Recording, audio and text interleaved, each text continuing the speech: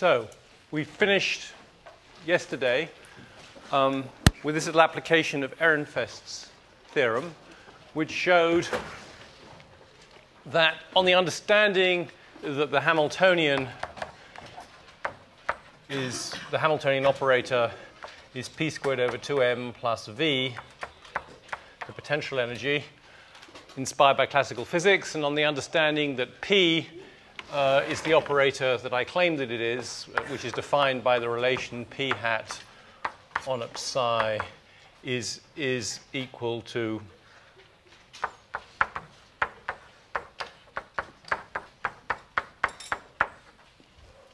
right. So this is I'm claiming that the operator defined by this equation p hat is the momentum operator.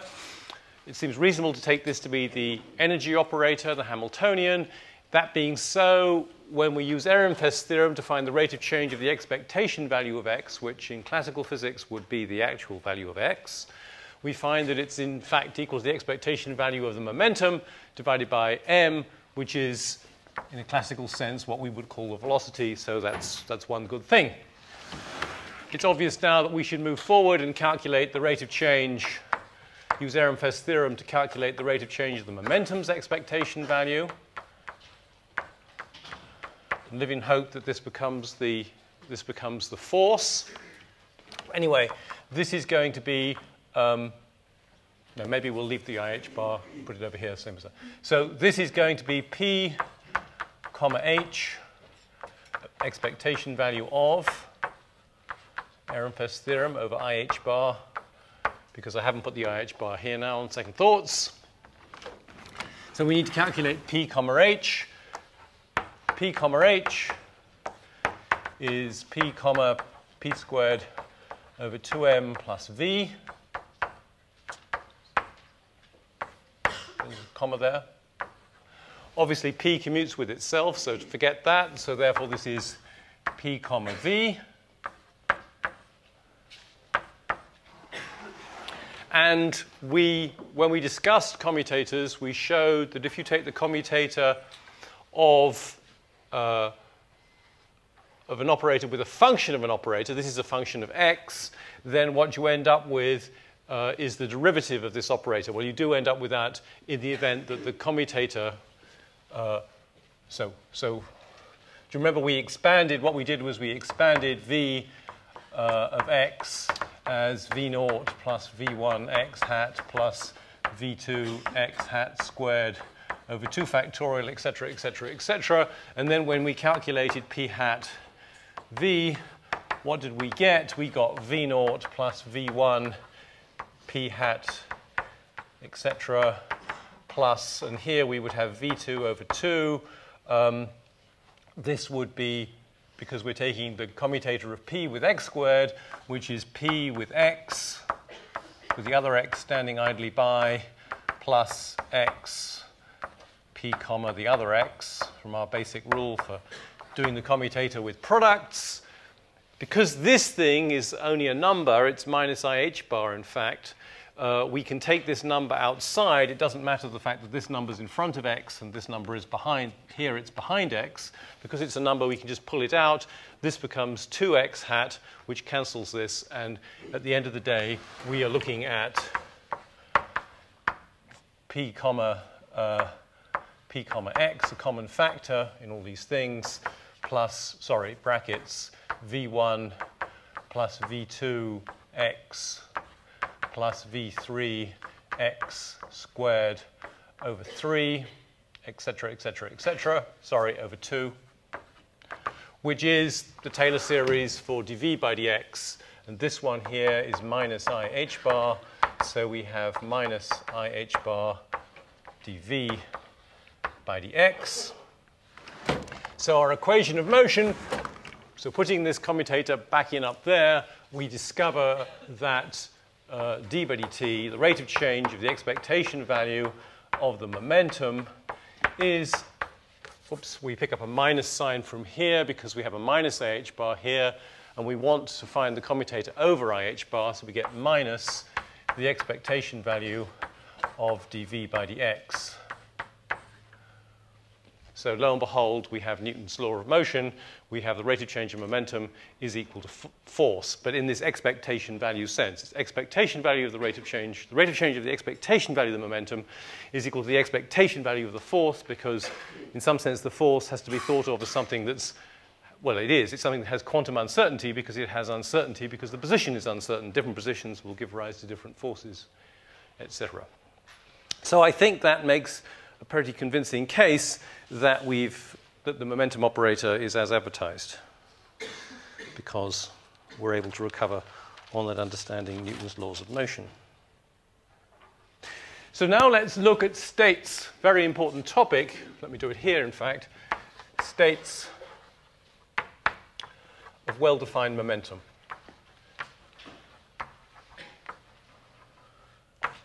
That is to say, so we want to know, well, what are the wave functions? What do the states look like in which you're certain to, the measurement of the momentum is certain to produce a given number? Okay. So we're interested in the eigenstates of the momentum operator. Right? The operator P on an eigenstate of P, on an eigenstate labeled by P, this is a number, is equal to that number times P. So this is the definition. This defines these states.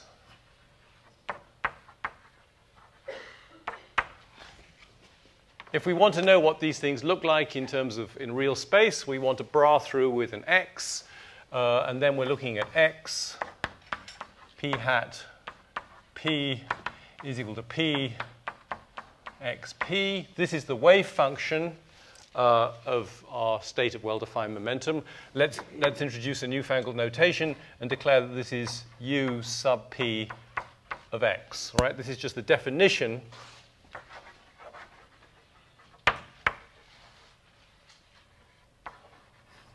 the wave function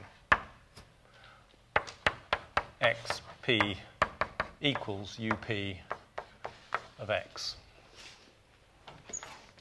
And this left side, by the definition of the p operator, is minus IH bar dup by the x. So here we have one of these trivial differential equations which we know how to solve.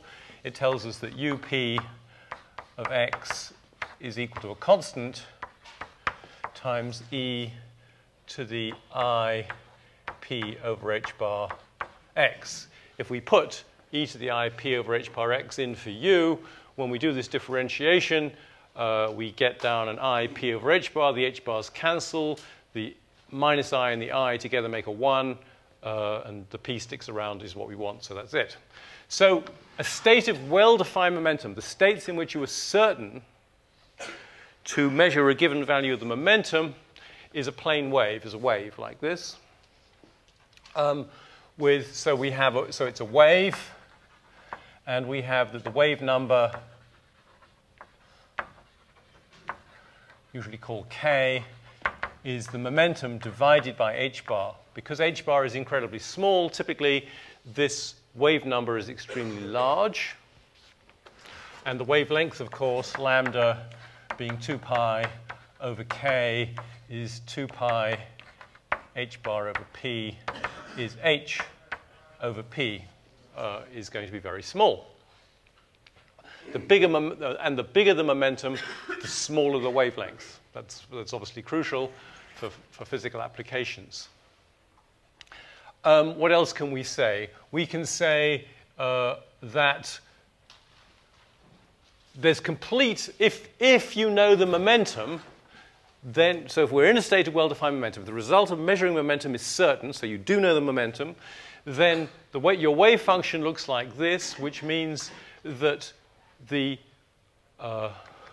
probability density is independent of space. So the probability density, which is up squared, is equal to some constant which is independent of x. In other words, you know absolutely nothing about the location of your particle. Absolutely nothing. It's as likely to be here as on the other side of the universe. So from that it follows, you already got, it's like these states of well-defined energy. These states of well-defined momentum do not in practice occur. They are mathematical idealizations, right? Because you would never see a particle which had totally uncertain position because it would spend all of its time not in your laboratory. Your laboratory is such a negligible part of the universe. Okay, so that's something to be a bit clear about. What else do I want to say about this? Oh yeah, we should address this wavelength. Yep, I should mention this, of course, is called the de Broglie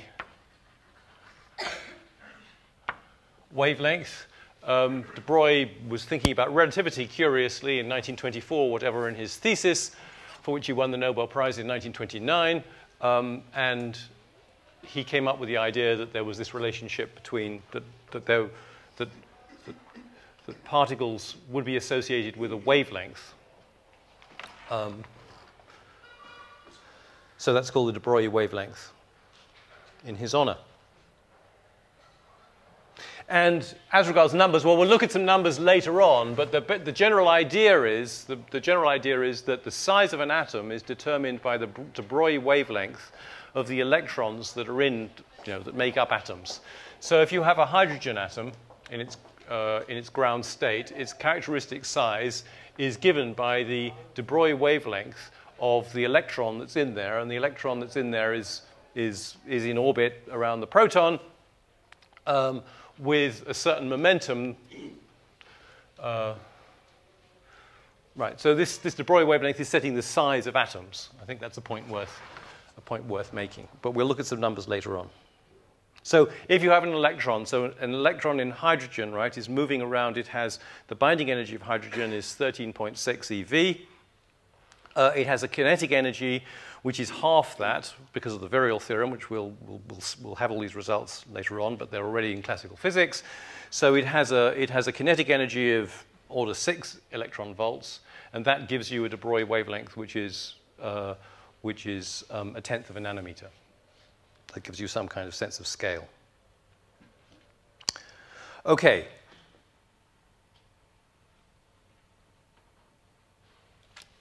What about normalization?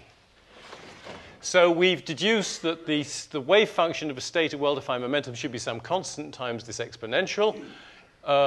It's good to decide what this constant should be.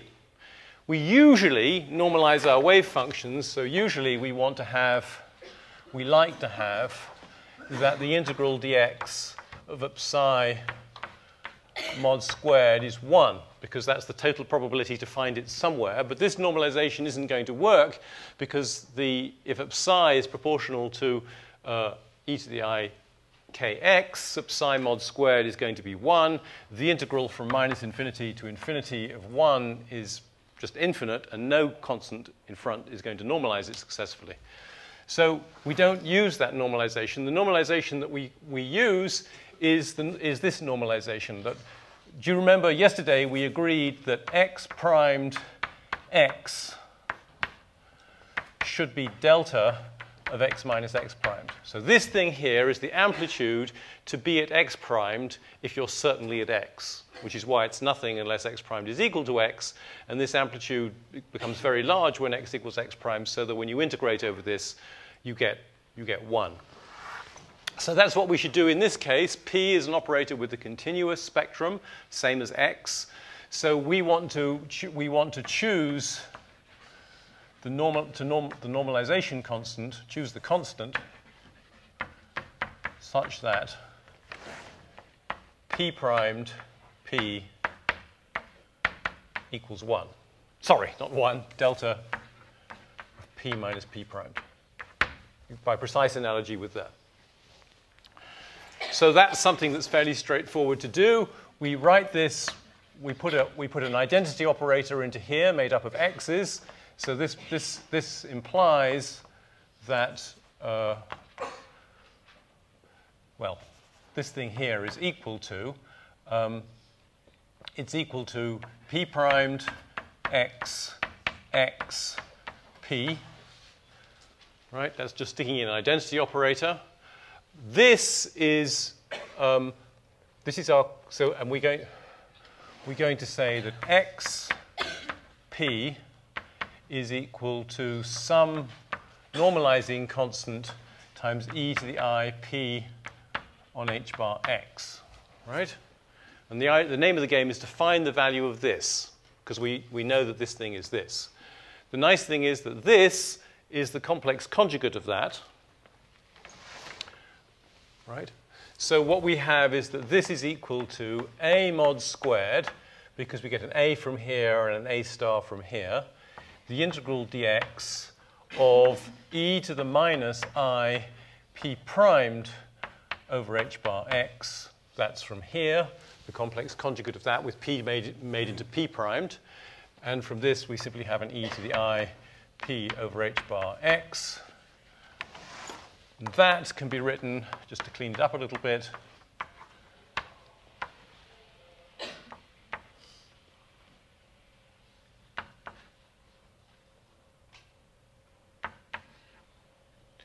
p minus p primed x over h bar dx over h bar h bar.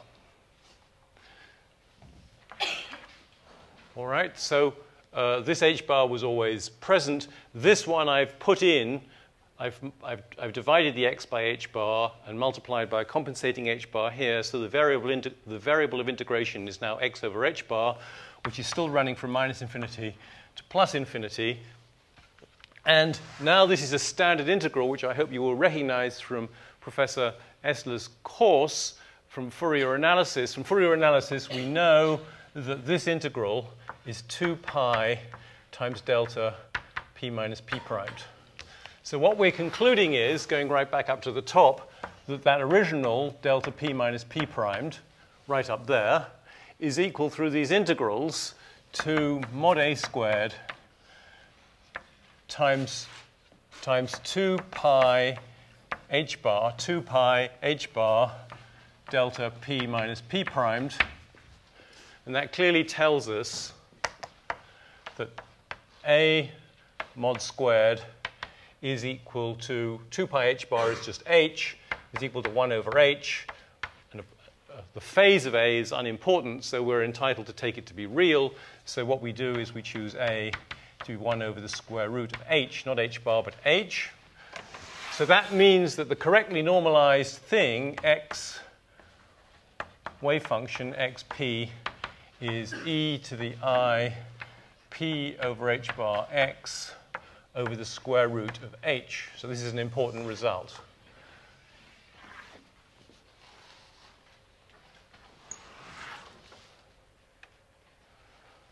It tells us something else that's of interest if we take its complex conjugate, because its complex conjugate says that p x is equal to e to the minus I p over h bar x over root h.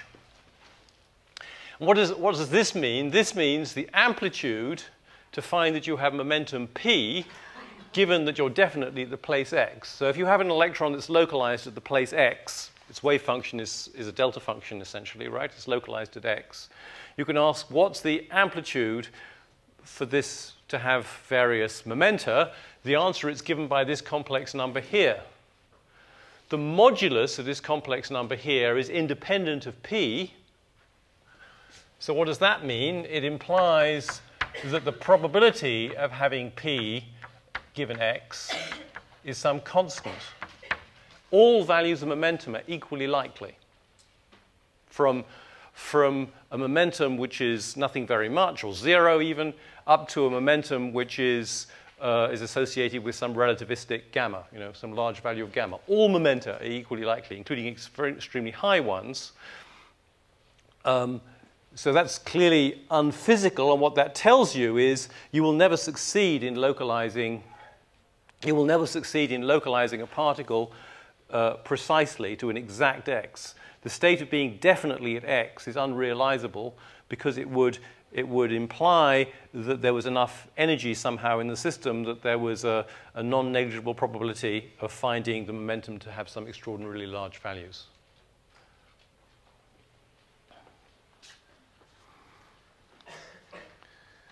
Right. So there we are. So what we've discovered so far is if x is certain, p is totally uncertain.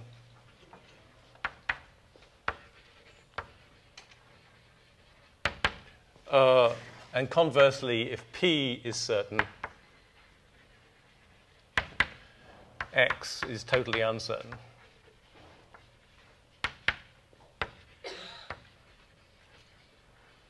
Whoops. Let's therefore investigate these. Both of these situations are clearly unphysical. So let's try and discuss something which is physical. And let's suppose that we're dealing with a probability distribution in x, which is a Gaussian, e to the minus x squared over 2 sigma squared over the square root 2 pi sigma squared. Right? So this is a Gaussian distribution of probability in x, which sort of is generic, which is our generic model of, well, we've got this thing localized at the origin to within plus or minus sigma, more or less, right? We can ask what wave function yields this probability. Well, the answer is essentially it's a wave function which is the square root of this. So a suitable wave function, there are many possible wave functions because phase information isn't conveyed by the probability, but let's write down this wave function, which is e to the minus x squared over 4 sigma squared over 2 pi sigma squared to the quarter power. So if you take the mod square of this wave function, you get the probability, and the probability you get is that one there. So I could multiply this by all kinds of numbers of modulus 1 and arbitrary phase, and I would still get that. But this real wave function is the simplest one that we can write down. And now let's calculate for this. So this is a well-defined wave function, which we know localizes our particle to the origin plus or minus sigma. Let's ask, so what is the probability distribution for this psi of measuring a particular value of p, right? So what we want to discover for this is, what's p psi? Well, that's the integral dx of p x psi. We know what this is because we've just been working it out. This is a state of well-defined momentum. So this is the integral dx of e to the minus I p upon h bar x, I believe. I hope I've got that minus sign right somewhere up there, over the square root of h, times this, which is the wave function we just wrote down, e to the minus x squared over 4 sigma squared over 2 pi sigma squared to the quarter power. So this is and we have to integrate this from minus infinity to infinity. Now, physics is full of integrals of this sort, and there's a box in the book explaining how to do them. I don't want to take the time to go into the sordid details now, but all you do is you gather all these exponents of the exponential together, and what we've got here is an integral dx of e to the I quadratic in x. Right? If you gather this together, there's a linear term and there's a quadratic term. So you can express that. I mean, that is e to the I quadratic expression in x.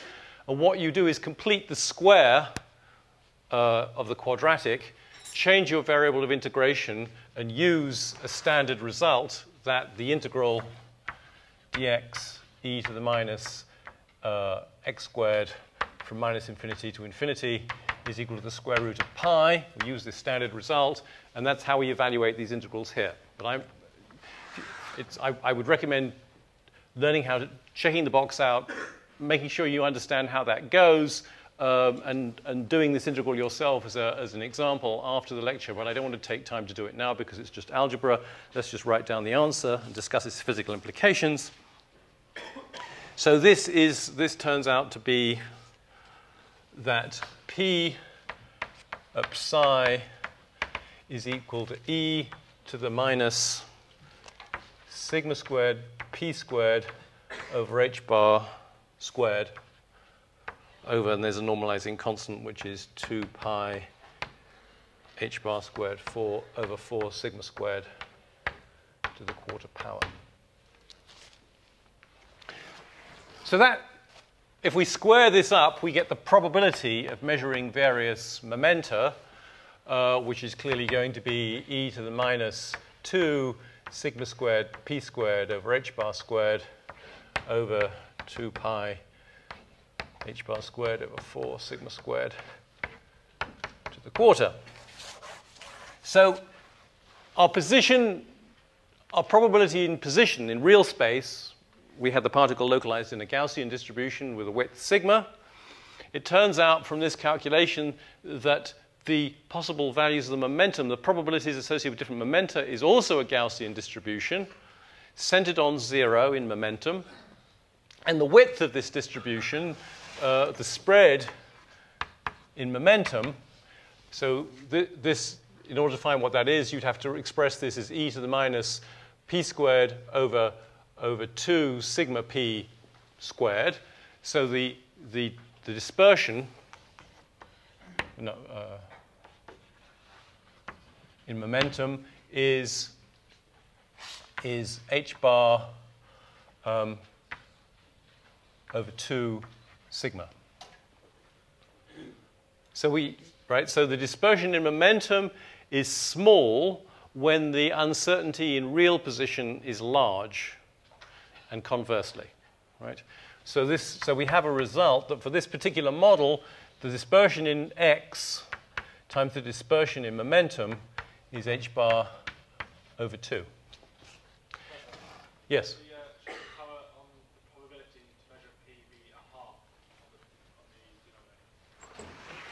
on the This you are worried about this too? Below there you've got a quarter. Oops, thank you. It should be a half. Yes, of course, because I've squared the quarter. Thank you very much. I've squared the quarter and it's become a half. So this is the classical statement of the uncertainty principle.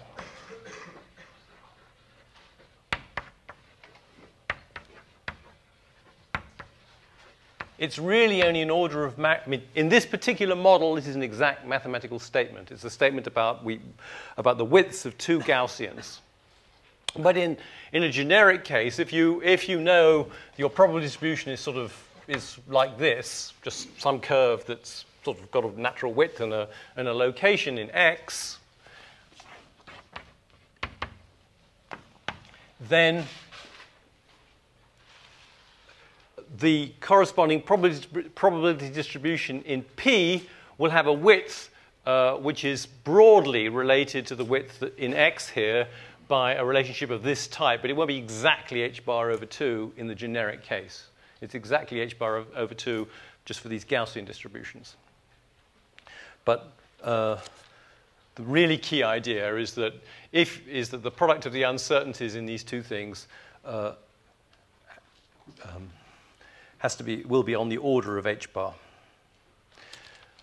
So there are two important points to make here. We need to be clear what we're saying. We are not saying that if you measure the position of an electron and then you measure its momentum, you will find results which scatter in this way. This is not the uncertainty of a measurement in X and then the uncertainty of the following measurement, the following momentum measurement. This is a statement about if I have a large supply of electrons, different electrons, set up so that they're pretty much in the same wave function, and I choose to measure the momenta of half of them, and I'll get a dispersion sigma p, and if I measure the positions of the other half of them, I'll get an uncertainty sigma x, which satisfies this relationship. Because we have this uncertainty in momentum is the uncertainty associated with the original wave function, x sub psi, and if I would measure the position of that electron, I would change the wave function into some kind of something near to a delta function centered on whatever answer I got. Right? So So when you make a measurement, you change the wave function, and we've calculated the dispersions for measurements using the same wave function, not the wave, an initial wave function and then the wave function that we get when we make the measurement. And the reason we've done this partly is that we do not know what the wave function is we get when we make the measurement. That's in the lap of the gods. You make a measurement. So remember the basic dogma. If we have, let's go back to the discrete case because it's simpler. If I have my wave function is some a-n, e-n, some linear combination of stationary states. This is a well-defined wave function. If I measure the energy, then this thing collapses to psi is equal to ek for some k, and which k is in the lap of the gods. The apparatus does not tell us. It's a wheel is, the roulette wheel is spun, and one of the k's is chosen. So it is up here. If you measure the position, you will find some value, and after you've made that measurement, your wave function will be different. It'll be more or less a delta function associated with that x, not the wave function we're working with here, and the uncertainty on a subsequent measurement of p will be large. The other thing to say is, how do we understand this physically, this uncertainty relationship? We say to ourselves, well, if the wave function is highly localized in space, if you think about that wave function as made up as an interference pattern between plane waves, which are states of well-defined momentum, then in order to have the interference pattern highly localized so that the sum of all these waves cancels to high precision everywhere except in some narrow region, you will need to use waves with a very large range in wave numbers. And that's why the momentum is very uncertain if the position is rather certain. So it's because of this basic quantum, the basic principle of adding amplitudes, a highly localized electron, we're entitled to think about a highly localized electron as an interference pattern between states of different momenta, and we will need to have a very large range of possible momenta if we want to have a highly localized electron and tightly confined interference pattern. Let us now talk about the dynamics of a free particle.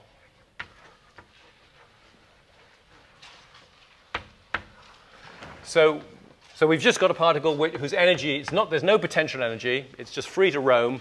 So the Hamiltonian operator is going to be p squared over 2m. We drop the plus v of x. It's a free particle. And what we're going to do now is talk about the time evolution of this particle. So imagine that you've got the particle at t equals 0. You've got it localized around the origin. And let's zazz this up a little bit by saying it's localized around the origin, but it's moving with some, we've got some idea what its velocity is. So we're going to say it's initially, we're going to write down an appropriate expression for its momentum. So this is the wave function in, well, it's a complete set of amplitudes with respect to momentum of a particle which is localized at the origin and has the mean momentum is nothing. Suppose we start from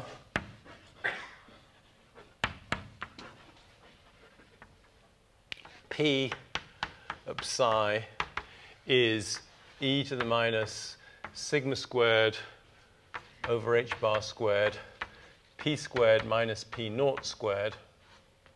Sorry, p minus p naught. Sorry, what do I want to do? Yeah, p minus p naught squared over this horrible normalizing constant. 2 pi h bar squared over 4 sigma squared a quarter. So it would be reasonable to conjecture that we'll find out whether this is true or not when we do the calculation. But the conjecture is, the reasonable conjecture is, that this complete set of amplitudes characterizes a state of the particle where it is moving with momentum p0. P0 is a constant, right? This is the momentum eigenvalue. This is just some constant. So it has a velocity which is on the order of p0 over m, and it's localized at the origin to plus or minus sigma. We'll find out whether this is true or not, but that's the conjecture, okay? Now let's ask ourselves, what is the wave function in real space that corresponds to that at different times as a function of time? Why can we do this? Because we have a free particle, the Hamiltonian is just p squared over m, which means that a state of well-defined energy is going to be a state of well-defined momentum. The Hamiltonian is a function of the momentum, so it has the same eigenstates as the momentum. So a state of well-defined momentum is going to be an eigenstate also of the energy. Now we know how to evolve in time states once we, so remember our basic equation, which is that psi at time t is equal to the sum an e to the minus I en t over h bar times en at naught. Remember, this was why we were excited by the states, why these states of well-defined energy, the stationary states, are so important, is because they enable us to evolve in time a system where an is equal to en naught psi. These things set the initial condition for the calculation, and the time evolution is given by these exponentials. So we want to use this formula in this other context here. We know what this is. This is a state of well-defined momentum. We know what this is. Right? This is just some exponential with the relevant energy going in there. And this is the amplitude to have momentum p. So this transforms, this is the discrete case, this transforms in our case into a psi is equal to an integral over all possible momenta. That's the analog of the summing over the energies. When you sum over momentum, you are summing over energy, because different momentum, all right? E to the minus I. What's this? This is the energy associated with momentum p. I called it EP up there, but we can be more definite. It's p squared over 2m h bar t. Sorry, t over h bar, excuse me. T over h bar. Right? That's the exponential thingy there. And what's this got to be? This has got to be a state of well-defined p. And let's... we wanted to know what this looked like in real space, so let's bra through with x. And then this. Sorry, I'm missing something altogether. Excuse me. Let's leave that out. I've missed something out. I missed out the ANs, didn't I? What are the ANs? It's the amplitude to have, at time t equals naught, is the amplitude to have energy En, which in our case is the amplitude at t equals naught to have momentum p. Right? And then now we have the state p. And now, if we want the wave function information, we should bra through with x. Then everything over here becomes a function of momentum and a known function of momentum. This is a function of momentum, also time. This is a function of momentum. We just put it down by conjecture. It's that thing there. This is a function of momentum. It's the this is a plane wave. This is e to the I p upon h bar x within a sign. No, it is exactly that. So let's just see what we get here. So this is a dirty great integral, dp, e to the minus I p squared t over 2m h bar. Let's put this one, let's keep to the right order. E, then here we have E what we said it was going to be, e to the minus sigma squared over h bar squared p minus p naught squared over a horrible 2 pi h bar squared over 4 sigma squared to the 1/4 power, if I've got that right. And this thing is our wave function for a state of well-defined momentum, which is e to the I p over h bar, sorry, px over h bar over the square root of just h. So what do we have here? We have an integral of an exponential of a quadratic expression in p, right? Because here we have a p squared. When you square this thing up, you're going to have a p squared and a minus 2p and a linear part in p. And here's a linear part in p. So it's another of these integrals of an exponential of a quadratic expression in p, which can be solved by the methods described in the box that we used just before. Now, the algebra in this case is a little bit wearisome. It's absolutely straightforward. It's absolutely straightforward, but it's just a bit wearisome. And the answer, in fact, that this comes to is quite a complicated expression, because what we're going to arrive at is something which has both phase information and amplitude information. But we only want to know what the probability is of finding the particle at this place or the other place. And that probability, the mod square of the answer to this calculation, is much simpler. And I'm going to write it down. So what follows now is a very straightforward calculation. I would urge you, there's a box doing it in the book, I would urge you afterwards to look through this and make sure you understand it. But it is just algebra. And what's interesting is to understand the physical implication of this. So we're going to extract the mod square of the answer when you've done all this integration. And what apparently it is sigma over root 2 pi h bar squared mod b squared e to the minus x minus p0 t over m squared.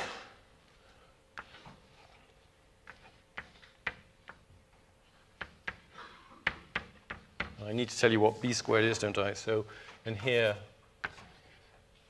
b squared is a complex animal. It's sigma squared over h bar squared plus I t over 2m h bar. So what have we got? This is a Gaussian distribution in x. At any fixed time, it's a Gaussian distribution in x. The center of the Gaussian is at p0 over m times time, which means that it's centered on what one would call v times time, right? Because p0 over m, we said this was the mean momentum it was the expectation value of the momentum of our original wave function. So it's the mean. If you thought of this as many different particles, it's really only one particle. If I thought of it as many different particles, it would be the mean momentum. So this is essentially the mean velocity. So that's what you would expect. The probability distribution is moving in space with a speed v0 equal to p0 over m, as we would expect. And the dispersion associated with this Gaussian is determined by that stuff. So we have a sigma as a function of time, which is going to be given by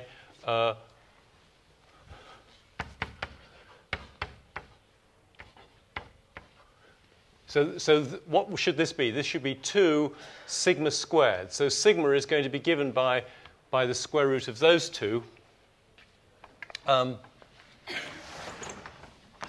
which is going to be from this sigma squared plus t squared. I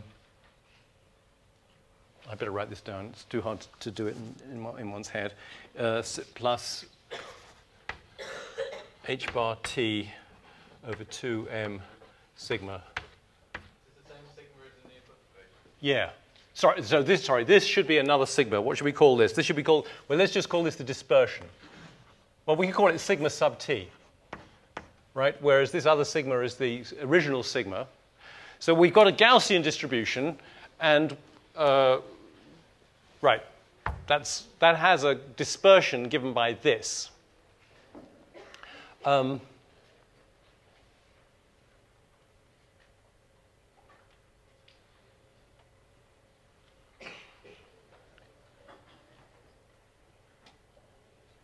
sorry. There's something wrong here, isn't there? Because on dimensional grounds, yeah. Did I write down the right integral? No, I didn't. That's exactly what's gone wrong. Sorry, we're missing from here a sigma squared on top. That's crucial. So when I say what the dispersion should be, the dispersion, we should arrange this as 2 pi dispersion squared. So dispersion squared is equal to this divided by that. Sorry, then I have to square root it, so it's divided by that, which makes it that, and this I've copied out of my notes, and I expect it's still right. But I was trying to do some of this in my head, which was dangerous. So what have we got? We've got that the dispersion at time t is equal to the original dispersion at time t0 plus this extra bit here.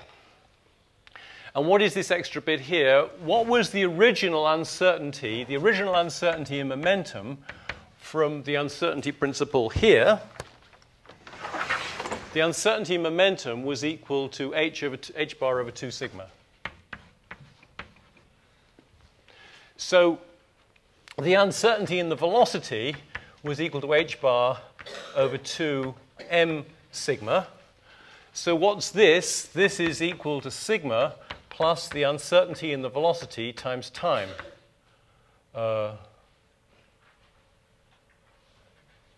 Squared. Ugh. I shouldn't be squaring this, should I? I think we might need to take a square root of a square, actually. Let's not chase that down at the moment, because this is the basic idea. The basic idea is the uncertainty in position is growing like the uncertainty in position times velocity. But that's what you would expect, right? Because you have, what do we have? We have a bunch of particles originally at the origin and moving to the right with v naught plus or minus delta v. Some are going faster, some are going slower. At some later time, this is moved over by an amount v naught times time. And this width there was a width sigma here, but the ones that were going slower than the average will have slipped behind. They were already, some of them will already been sigma behind, but then they've slipped behind extra by an amount delta v times t, and some of the ones which were in front have got even more in front because they had bigger velocities by delta v.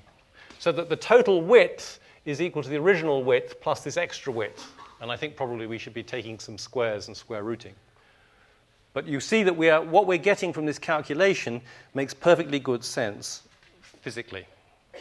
And let me just remind you how we've done this calculation, because it's the methodology which is in many ways, well, it's good to see, it's crucial to see that what emerges from this makes sense physically, but it's also good to remind yourself how do you actually calculate these things in this damn theory. The way we've done this is we've used this central expression. We've said that states, I can evolve something in time so long as I can express my original state as a linear combination of states of well-defined energy. In this particular case of a free particle, a state of well-defined energy is exactly the same as a state of well-defined momentum. So we wrote that sum expression in the integral form that's appropriate because momentum has a continuous spectrum. And then we just turned the handle, and out came these perfectly sensible results.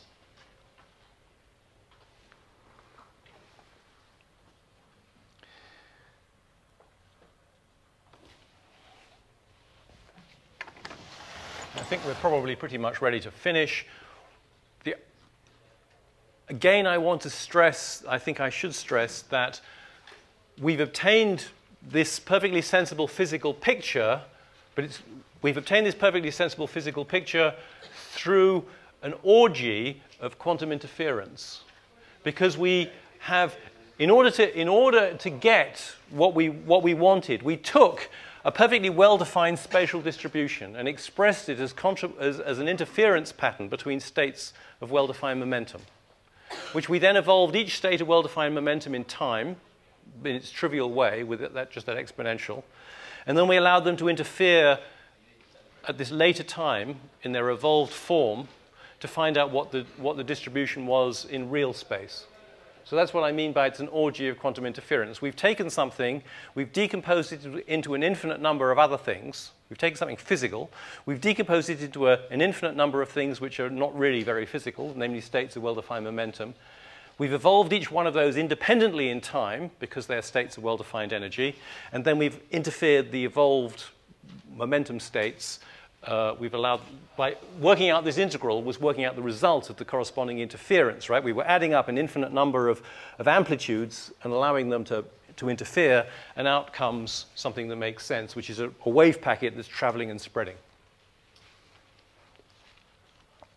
And behaves in a way which does make perfect sense from a physical point of view, from a classical physical point of view. Okay, we'll finish with that.